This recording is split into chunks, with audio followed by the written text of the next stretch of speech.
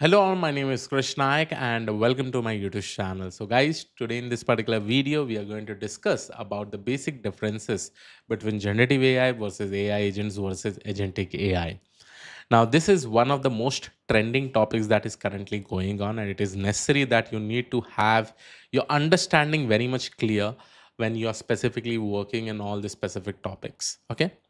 So one by one, we will try to understand about each and every topics that I've actually mentioned over here. We'll go step by step. Okay.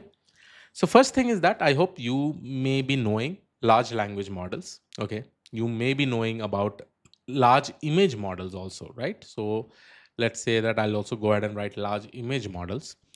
When we talk about large language models or large image model, these models are actually very huge models, right? These are like huge models, bigger models, right? It can be of billions of parameters and they're trained with huge amount of data, right? This data that it is specifically used to train this model is huge. So you may have seen various models like Llama 3. You may have been seeing OpenAI models, right? From GPT-4 to GPT-4 Mini. Many different models are there, and these models are specifically trained with huge amount of data. And at the end of the day, all these particular models are generating. What are they basically doing? They're generating new content, right? Generating new content. Now, when we talk about generating new content, these models can probably generate new images, it can generate new text, it can generate video frames, it can generate anything as such, right? Audio, it can also generate audio, right? And it can also generate videos. So I've written each and everything about over here, right? So here, what this LLM is basically doing, since it is trained with huge amount of data, in short, it is basically generating new content whenever we try to give any kind of input, right? If I say, hey, please generate a new image related to agentic AI. So this LLM model, if it has that multi-model capabilities, it will be able to generate that particular image or video, whatever specific things we require. Whenever we talk in this specific way, this is something related to generative AI. Okay, so this is something related to generative AI, right? Now, when we say, hey, let's go ahead and build a generative AI application wherein we create a chatbot, okay, and that chatbot should be able to do this specific task, wherein the main aim is generating new content. You can definitely do it, right? So there we specifically say, hey, we are specifically working in generative AI applications, right? Here, the most important thing is that there's some few properties that everybody should keep in mind, right? Whenever we talk about generative AI application, these are specifically reactive. Okay, reactive. There is this word that we use, which we basically say it as reactive. Now, what does this basically reactive mean, right? See, in order to work with these LLM models, right, we definitely have to write some kind of prompts. Okay, prompts. And based on this particular prompt, this LLM model will generate new content. This is really important to understand. Now, what does this prompt basically means? This prompt is just like some sentence where we specify something and we tell the LLM to behave in that way. I may say, hey, please try to act as a data scientist and take an interview for me, right? So I that is a kind of prompt, that is a kind of instruction that I'm actually giving to the LLM model, right? So here, the most important thing with respect to the generative AI content, generative AI application is that obviously you will be having some kind of models, LLM models, LIM models, multi-model, right? Along with these models, we specifically write prompts, right? Like how this particular LLM model should be behaving, and that is how it will go ahead and generate the new content. Okay, so this is with respect to the generative AI applications, right? Here, there are a lot of different kind of libraries. There are libraries like LangGraph, right? There are libraries like LangChain, which you can specifically use and you can get started with, right? LangChain. There are different libraries like, let's say, Llama Index, right? If you don't want to go ahead and use this, you can also go ahead and use Grok. Grok also has a specific set of code, or you can also go ahead and use OpenAI code in order to probably go ahead and start working and developing generative AI applications. Okay. Now, this is one of the thing. Okay. Now, the next two topics that we are specifically going to discuss about is something called as AI agents and agentic AI. And this is super important right now because the thing that we work on, right, agentic AI application, it is trending in every field. People are thinking that how they can automate the entire complex task, the entire workflow with the help of agentic AI application, and obviously bring human feedback in between them. Okay, now let's go ahead and discuss about this. And I hope I have already made a video related to generative AI. I've developed so many different videos from LangChain to LangGraph. You can definitely go ahead and watch. Okay, now let's go ahead and discuss about the second thing, which is nothing but the second category that we are going to focus on is AI agents versus agentic AI versus agentic AI. Now, people do think that AI agents and agentic AI are one and the same, but it is not like that. Okay. So, here, just please focus on for the next 10 minutes because I'm going to explain each and everything that you really need to understand. And that is how you'll be able to understand between what is the basic difference between AI agents and agentic AI. Okay. Now let's say that I have some kind of LLMs. Okay, so let's say, and at all these places, LLM is the most important thing, right? Because LLM is something that will be acting like an AI agent. It can act like an AI agent. It can also work in an agentic AI application. Okay, and it'll be very important how this AI agents is different when compared to the LLM also. Okay, so let's say that I have a specific LLM, okay, and now this LLM can be any model. Okay, let's consider that it is some model that we are going to use from Grok. It can be Llama 3. We are using this specific model. Okay. Now you know that all these LLM or LIM models, they're trained with some specific past data. Okay. They don't have, like let's say if I ask this particular LLM, hey, what is the news for today? Or hey, or who won this particular IPL match between this and this? Like let's say Bangalore is going to happen have some matches tomorrow or today if it has, right? And LLM will not know the result because it is not connected to the internet. Okay. So in that kind of scenario, whenever I ask this particular question, the LLM will not be able to give an output to us. Okay. Obviously, it will not be able to give because it does not have that specific information. Now, this is one major disadvantage of LLM, right? Yes, LLM will be able to generate new content. These models will be able to generate the new content. But what about the current information? Okay, it will not be able to give you, right? Let's say that I'm going to ask some specific information of a company.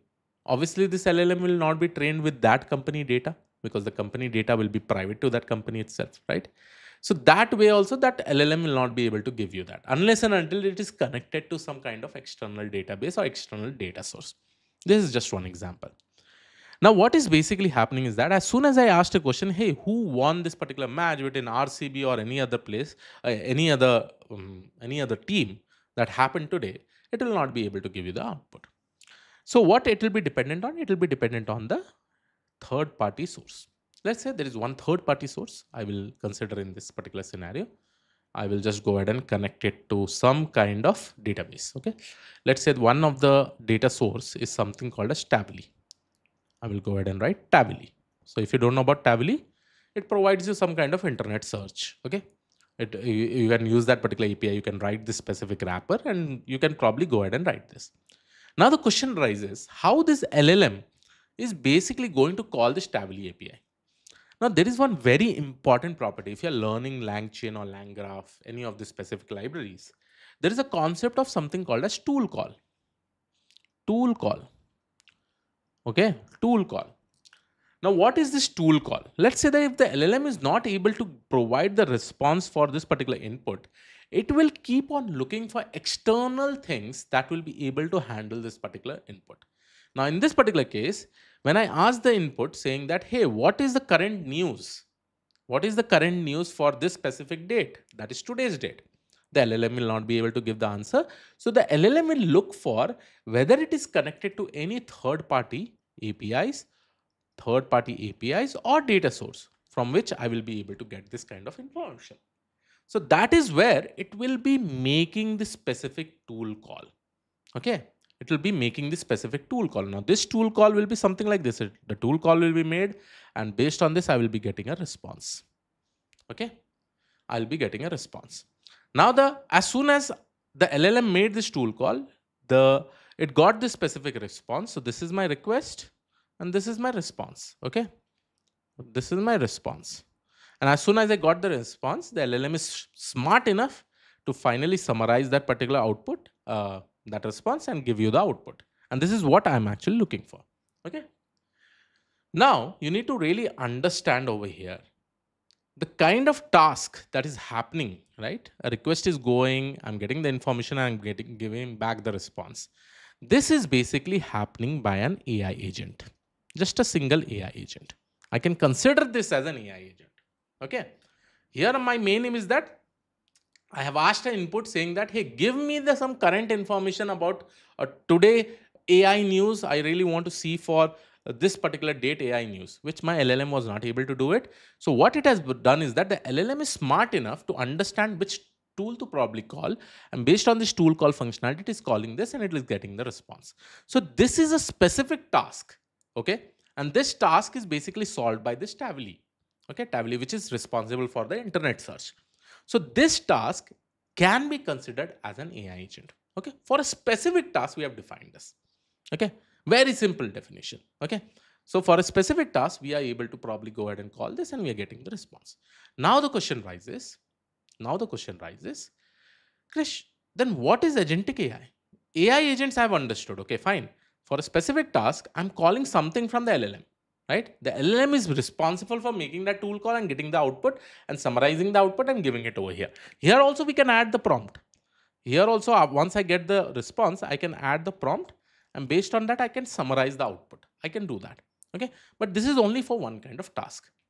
Now, if I talk about agentic AI, okay, and for discussing about the agentic AI application, let's consider that I have a task. And this task is nothing but, let's consider I want to probably convert a YT video that I really want to upload to a blog. Okay, to a blog.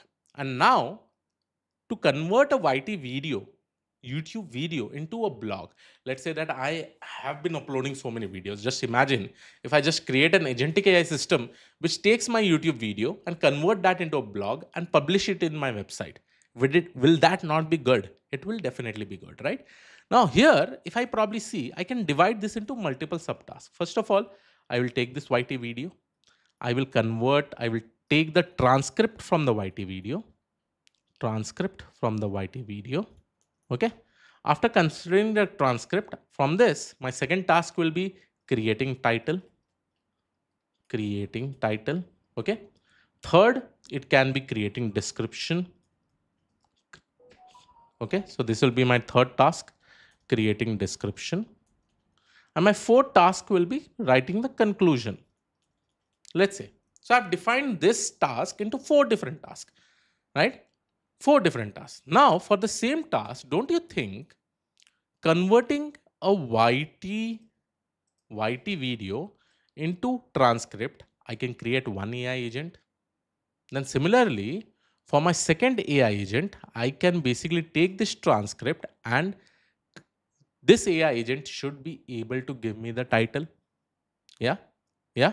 And just to show you how these things will happen, don't you think I can just go ahead, see this, okay, see this magic. Okay, so what I will be doing is that my first task will be that this AI agent will be responsible in getting me the transcript from my YouTube video. Okay, this AI agent will be responsible for creating the title from the transcript that I get. Okay, then my next agent over here, which will be parallelly, will be responsible to probably create the description from this particular transcript. Yeah. And finally, don't you think I can have one more AI agent which will be responsible in creating the conclusion, right? Now here, this is my AI agent 1. Let's consider this. Okay, so this is my AI agent 1. This is my AI agent 2. This is my AI agent 3. And this is my AI agent 4. Each and every agent can use LLM. It can use prompt. to perform its task. Each, each. Here, it can or it cannot. It is not compulsory that it needs to use all the LLM. But since we are working with respect to text related things, then obviously we can use LLM. Okay. For now, this is just like a one kind of workflow. So this workflow goes on like this, right? So first of all, I give my YT video URL, YT video URL. Then this agent is responsible in taking from this and giving the output as transcript. Now this transcript is sent to all the agents. And finally, we can combine all these outputs and give my final blog, right? So what does this basically mean? Before, an AI agent only used to do one task in an agentic AI system. So this is my entire complex workflow with respect to my agentic AI system. And this is performing this entire task together. Here, every agent is communicating with each other, right? I can add one more thing over here. I can add human feedback. Human feedback also over here. So here, what is basically happening? AI agents are communicating with each other, right? I can also make sure to probably, before this AI agent, let's say this agent is responsible in probably creating a description.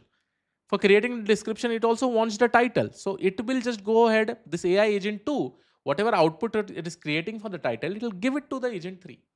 And this will take that information and do this. So internally, you'll be able to see, we can also make this agent communicate with each other to solve a complex workflow and finally achieve a goal, right? So just to understand what is the difference between AI agents versus agentic AI, here AI agent is doing only one task. In an agentic AI system, this AI agents will be collaborating with each other. This is really important. Collaborating with each other to solve a goal. This is really, really important to understand. So I hope you understood this particular video. I hope you liked this particular video. This was the basic differences between generative AI versus AI agent versus agentic AI. And I hope you're able to understand this. Okay. Similar kind of videos I'm also going to come up in this specific series so that you get your fundamental rights. I hope you like this particular video. This was it from my side. I'll see you in the next video. Have a great day. Thank you, and all. Take care. Bye-bye.